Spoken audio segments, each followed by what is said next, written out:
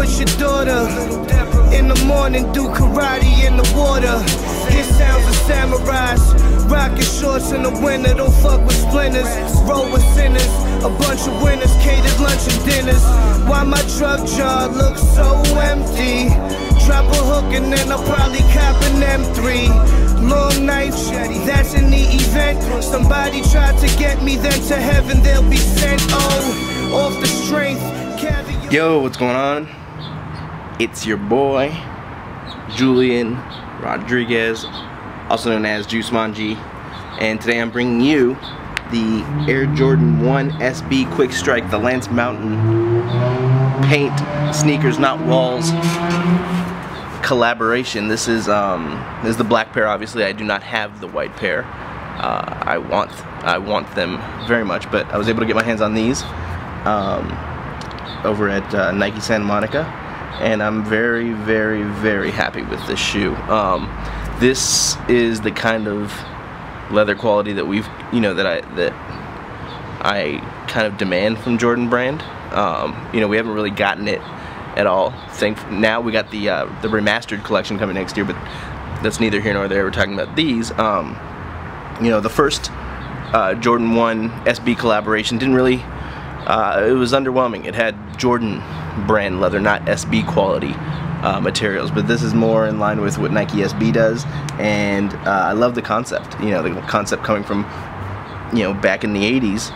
You didn't have brands making skateboarding shoes, so a lot of these guys down here in Southern California were wearing Jordan 1s because it had a lot of padding. It was good for big jumps and that shock absorption that you need. It was similar to the kind of things that basketball players were looking for in shoes. So basically, what they would do, they'd mismatch them and paint them to keep them looking newer, just to kind of add their own flair to them. And so that's why you have the mismatched and with the black overlay of paint that under each shoe reveals one bred Jordan 1 and one Royal Jordan 1. So it's a very cool concept. Lance Mountain being born in Pasadena, my stomping grounds, I fucks with it double time. But yeah, let's get into the shoe. You all know what a Jordan 1 looks like, but as you can see, in the little perforations show the red shining through, as well as just any part where the leather on a red panel ends. So on the swoosh and on the back part of the shoe, you can totally see the red coming through. We saw this kind of concept on the Statue of Liberty SB Dunk High from a few years back. I think it was 2010. Damn, I'm getting old. But yeah, I think it was 2010. But yeah, so that was where we first saw it, and it's gone quite well.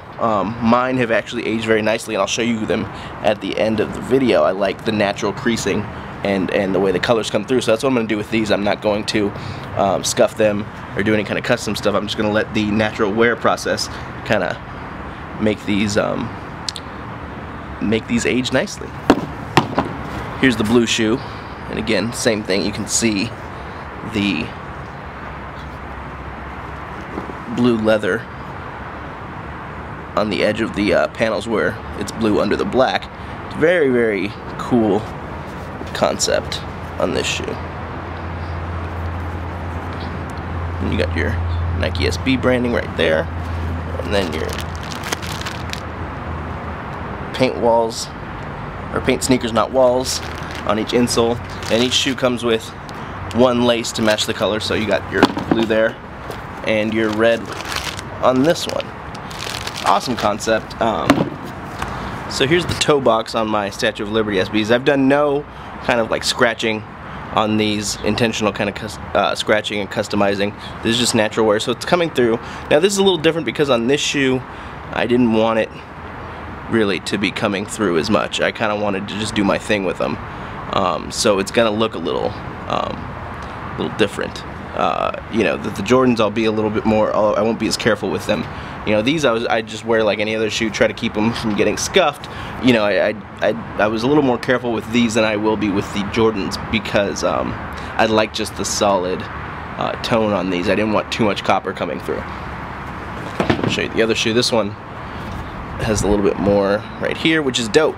I like the way it wears in, and I like the way it creases. And for me, these classic shoes, your Jordan 3s, your Jordan 1s, your Dunks, I think they age really well. I think they look better with some good wear.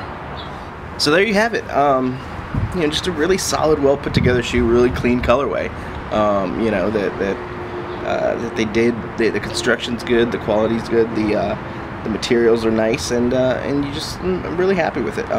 You know, I'm staying on the lookout for my size 10 in the white pair, ready to pull the trigger whenever those come to me in a good price. You know, it's a buyer's market for these. If you're looking for these, don't be paying $300. You know, there's way more pairs available than people who are willing to pay anything close to that. You know, you'll be able to hold out and get these shoes. I think if you're on it and you're patient, you should be able to get these shoes for no more than $250 shipped in time. So just stick with it, and hopefully you guys can cop a pair. They go true to size, and they're just really comfortable, really great shoe. I'm gonna beat the hell out of these in fall, so maybe I will give you guys an updated look at them. But yeah, that just about does it. Stick around for the on foot portion of this video. Thanks for watching, y'all. Hit me up at Juicemanji on Twitter, and hit me up in the comments, and I will catch you all in the next vid. Thanks for watching. Peace. Porsche taste, all the beans are getting washed and baked. On thin ice, I skate across the lake with the CCM tags. My feet are like cashes. Smoke premium cabbage. Blow a kiss to my dick. Wash my body with the sponge. Feed me flavored rices. Put the chronic in my lungs. Tailor me a leather suit on some Jodeci shit.